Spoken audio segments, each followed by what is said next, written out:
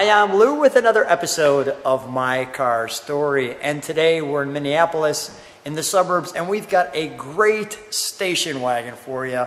Randy Geyer with me, collector of some amazing Dodge and Mopar and Chrysler cars. What year, make, and model is this one? This is a 1959 Dodge Sierra Custom Spectator wagon. Which is a lot going on. This is a new one for you. It is, yeah. How long you had this one? I just bought this about 2 weeks ago. 2 weeks, you're seeing it, and here we go.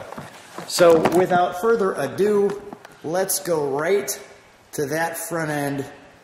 Well, some would say only a mother could love at some point, but you know, cars have an amazing way of looking better with age, and this one now is just charming and amazing. But back in the day, this was just a car you took to the grocery store, you put the kids in it, you went to Wisconsin, and you came home, and look at the size of this vehicle. Now, of course, we've got current cars that are massive as well. But back in 1959, that's one big ride where you packed the whole family in that one. That was the Cleavers doing all that stuff. Exactly. Wally and the Bee. And they're in the car. So what made you say, you know what, I think I need this wagon? Did it pop up somewhere? Did somebody tell you about it? How'd this happen? It was on Bring a Trailer, and they send me emails every day to pimp me to buy cars. And this one happened to pop up a few weeks back, and I looked at it and went, oh, I gotta have that one. I mean, the colors are great, for sure. It has the great mirrors like some of your other cars do. Actually, like the 300F, which is a classy ride.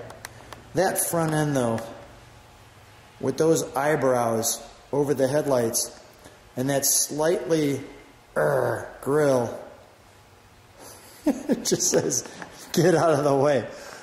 Mama will run you over with the kids. And this is kind of a really interesting hood ornament, isn't it? It is. It has this arrow-like feature, but yet this almost waterfall-like front to it. And then those big eyebrows right there. It has some nice chrome in here. You've got this little cup. I'm going to show it to you just like that so you can see that lip on there, which was great for catching all the bugs, I'm sure, at the time. Now, this tinted window looks like an option. I don't know. I don't think so. Not on the Sierra Custom, which was their very top of the line station wagon. So it got all the gingerbread and all the goodies and chrome and tinted windows, I believe, were all standard. But take my comments with a grain of salt. I've only owned it for 2 weeks and I haven't learned all the details just yet. And look at, you've got this chrome piece that comes into this chrome piece. This little chrome piece here, all for the custom, and then the word Sierra on the tail, and another chrome piece on top of that. And as Randy likes to say, just brush it on. Lots of chrome, even a little chrome piece here on this one. Now, one thing I was looking for, and maybe I've missed it, but even the taillights have an interesting design there.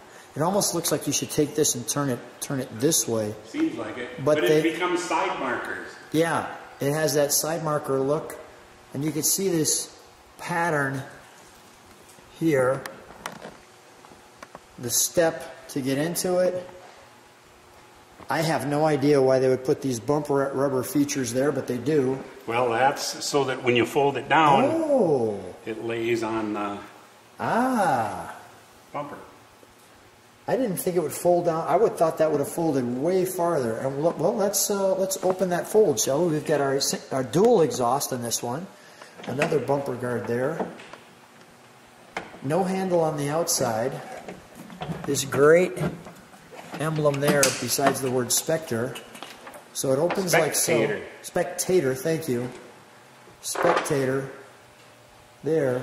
Where's the gas going? Right here. Is it a tail light? Push button? Ah. There we go. So here's your picnic basket. Your Dodge manual and the Dodge Sierra wagons for $59. Love the fact this one came with the trunk and treats. That's exactly what it looked like. That's what I was talking about. Just load them up. This guy has the automatic weapon in the back, which is great for anybody coming alongside. This guy is a forest ranger. You're in the Sierra, and then it looks like ladies' day out. I see hardly any guys. A guy in the back, maybe it looks like an older son, but all the girls and the kids and just hanging out. It looks like at the pool there, and you have a man in a pith helmet. So just the way the custom Sierras would be, beach ball included there. But what a great manual here, right? Now there's the Sierra, but not custom. Yeah, so you can see a standard Sierra, just a little plainer. Yeah.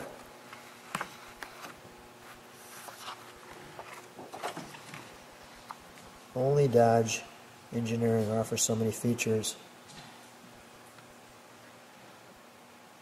Nice. Look at that. I mean, to find a wagon like this is really rare today. Let alone it comes with the brochure. Well, I bought that separately. Well, still, just to find this. Very challenging. I've been looking for a station wagon for a couple of years, and I just could never find one that really was the quality I was looking for and just tripped my trigger. When I saw this one, I went, that's it. It's got fins, it's got chrome, it's the top of the line, it's absolutely gorgeous. Makes everyone smile. Oh, this piece here. Had to have it. Well, we can, there's your seat in the back that which can fold down. The best part of the story, Lou, is I actually didn't have the money to buy it. So if you want to take it out of my girlfriend Sally. She helped you? She actually paid for it, not me. Sally, come on up for a minute. So I guess you could say it's Take credit as I open this door. Sally, come on in for a minute. Come, don't get me involved in your shenanigans. You're getting involved in the shenanigans. That's part of the channel. Shenanigans are us. I don't know anything about the car, so what's the point? But you had the checkbook. I'm going to have you two stand next to each other. It's going to look like one of those. And this, the swivel seat? Is it a swivel seat? It is a swivel seat. Yes, just pull it. Yeah. Go ahead. It's just a little bit funky. But yeah. There you go. Yeah. Swivel seat. Stand next to each other. Oh, yeah. Now the swivel seat is not standard in here. Standard would have been a bench seat. The people that owned it, 2 people previous to me put the swivels in there. Sally, you gave him the funding for this one? Uh-huh. You felt generous for it? Uh-huh. Well, I want to say... You got me at a weak moment.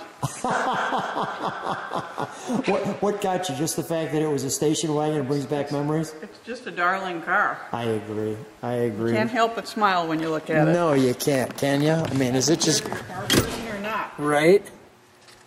So it's got a sentimental side to it.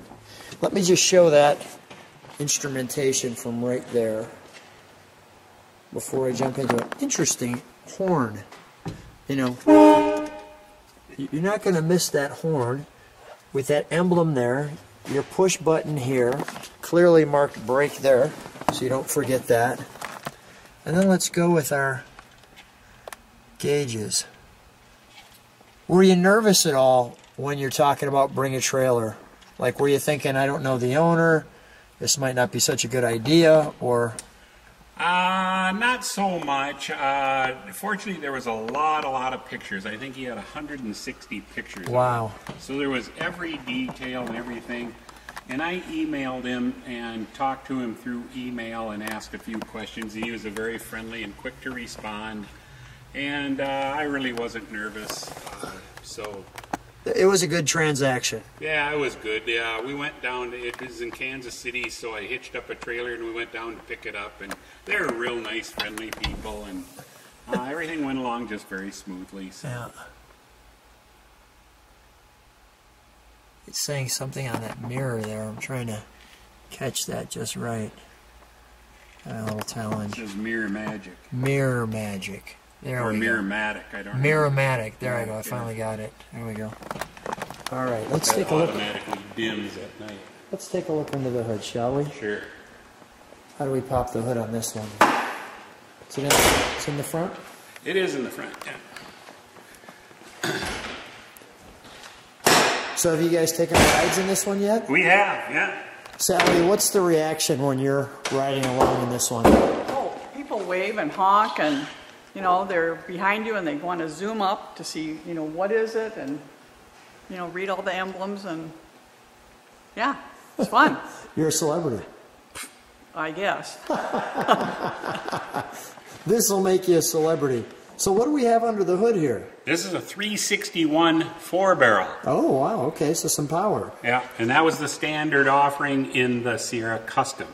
Now, did they put the dual braking system on? I'm guessing. No, that was added on by somebody in the past. Which isn't a bad idea. Right. For something probably of this weight.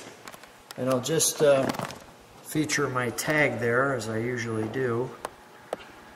Like so. And this car is what we call a driver car. It's not a high-end, high-show Concours car. It's just a lot of fun, and so. I'm betting that let me have you two get together again. Sure. I'm betting that when you guys bring this to a show, that it just stops the show.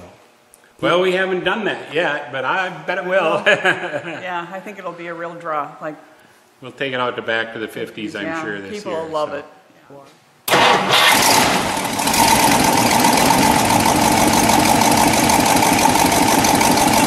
Nice. It sounds like there's a little exhaust leak, just like there would have been in the 50s. Step on the brakes, please.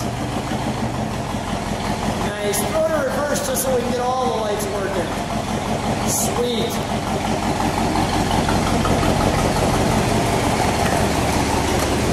All right, this is how we used to do it. We just cram them all in. We roll down that window. Go to the drive-in. We go to the drive-in. Yep. One more slam. We're in. All right. See if it shifts into gear. There we go.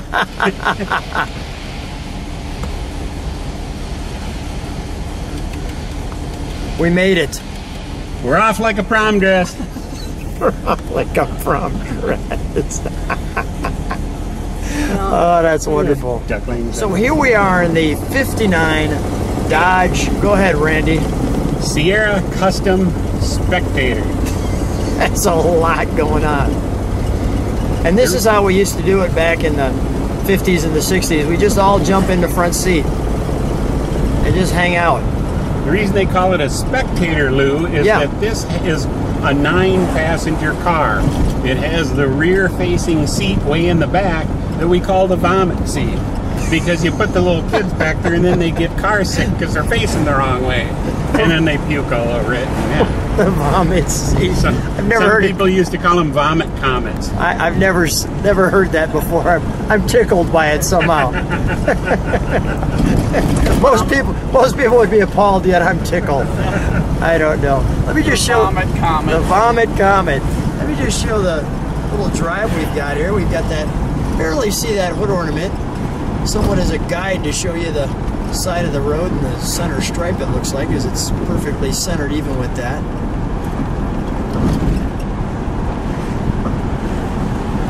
Sally, you're somewhat of a car girl. How'd that happen? Oh, well, my husband was a car guy, but he was a Buick guy. His whole family was, and that's how. I mean, we had Buicks. Yeah. And that's, I mean, then we met Randy because we live in the same neighborhood. And yeah. He likes fins, and our cars had fins, and so that's who you start hanging around with. That's how it worked out. Yep. Well, thanks for putting up the funding, and this is a fun car for the funding, right? I mean, no doubt about that.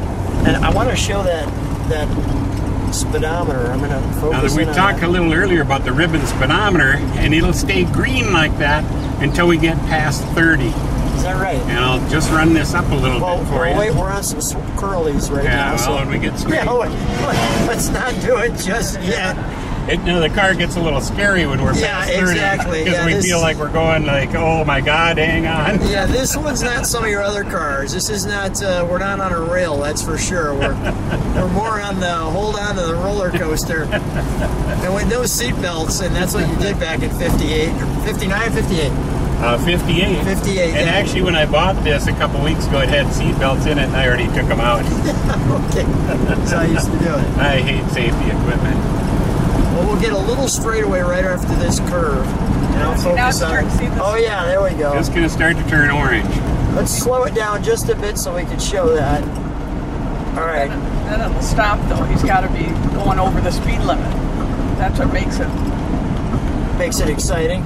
Well, that's what makes it turn orange. Is when you exceed the speed limit. Is that right? Yeah. So it knows. Yep. All right, here we go. See? There it goes. Now it all turns orange. And I think when you get up to about 60, it turns red, I believe. All right, we won't figure that out. Yeah, let's show if we put this in a tree, which will be great footage. I'm seeing parts of my life like. And we're all laughing. Because it's great. We all laugh. We're like, this is perfect. All right. Well, Randy, Sally, always so fun to see you guys. Thanks so much for being on My Car Story. Yeah. Thank Thanks you for having us. Yeah, Thank it's you. very fun.